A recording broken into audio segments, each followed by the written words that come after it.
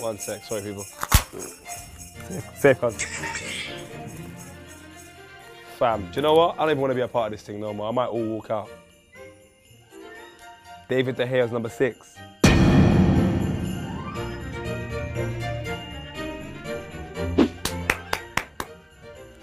Should be number 1. Should be number 1. You don't even want to play. I'll tell you why. He don't even want to play for you, though. You don't want to play for us. You don't want to play for you. You was all there trying to submit transfer papers, like shouting at the administration team for getting it in late, like ah! I don't care. Well, I don't think she should be this high. Definitely in the list. We put Koscielny and De Gea in the list because they're just. Yeah. It's hard to put them. Like I said, it's hard to put them against defensive players, isn't it? Attacking players. Like, it's very hard. His reflexes are mad. His agility is mad. Like, it's like he has no bones. Just the ball will be over there and just grab it, calm. He's just wild, fam. Like De Gea's wild. Their defence is shit, bar Smalling. So like naturally, De Gea's going to get even more focused than an average goalkeeper would because he's got more to do. Yeah.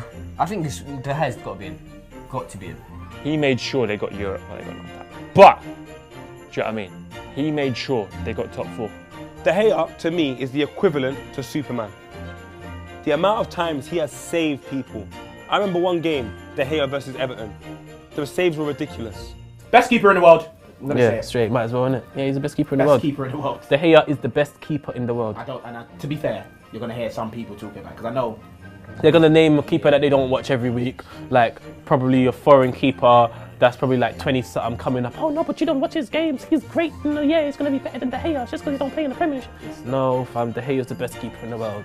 Done talk. But without De Gea, you lot are just like it's like seeing a girl coming from a rave and like, you know, in the morning, all the makeup stuck on the pillow, like it's just different, completely different. Do you know what breaks my heart?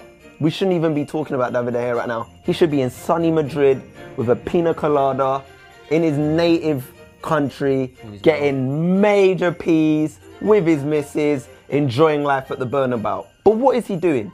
He's at Old Trafford playing shit football with dead players like Memphis. To think all of that is because of one fax machine.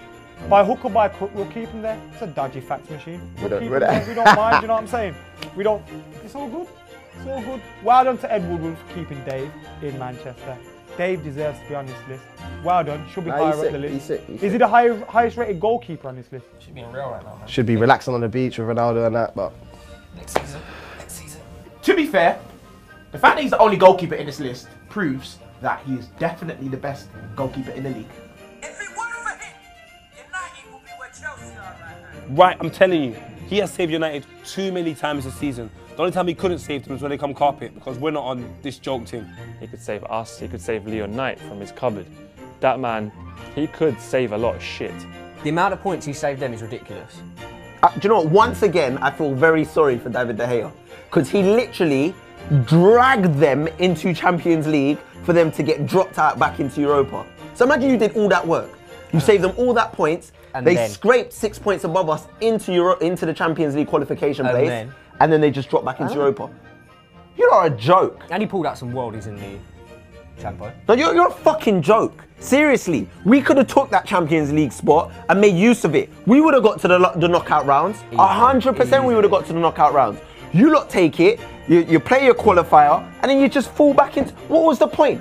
The whole of your campaign last season is a write-off. It was in vain. It was in vain. This Donny should be a fucking accountant. He will save you so much money. He saves United all the time. He can save the fucking Greek economy. He saves How the hell is he number 6? Should he be number 6?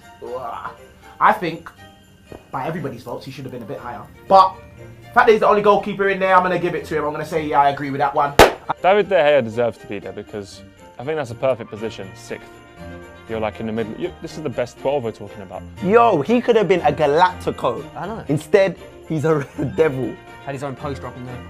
Galactico, Red Devil. Who would you rather be? Who would you rather be?